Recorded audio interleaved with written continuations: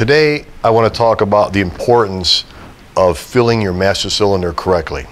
Now, if you notice, on a lot of master cylinders, there'll be a max line. I highlighted this one so you could see it a little bit better. It's hard to see sometimes. There might be a max line, might even a minimum line.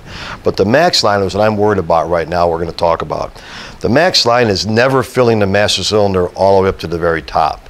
What happens in a brake system as you're braking, your calipers are getting hot because you're applying the brakes. Well, that caliper gets hot, the brake fluid gets hot. When the brake fluid gets hot, it expands. When that fluid expands, the path of least resistance is to go back up through the brake lines, back up into this reservoir. In fact, if you start out with the brake fluid at the max line, and you drive your car and get the brakes hot and get out and check your brake fluid, it's going to be above the max line. But that's okay because it's hot brake fluid. It'll go back down when it cools down. But what happens if you fill it all the way up to the very top and you don't allow for that expansion for the hot brake fluid, that hot brake fluid is going to actually start applying your brakes while you're driving. Now that's going to make your brake pads wear out prematurely. It's going to overheat the brakes even more, causing the whole process to even accelerate quicker.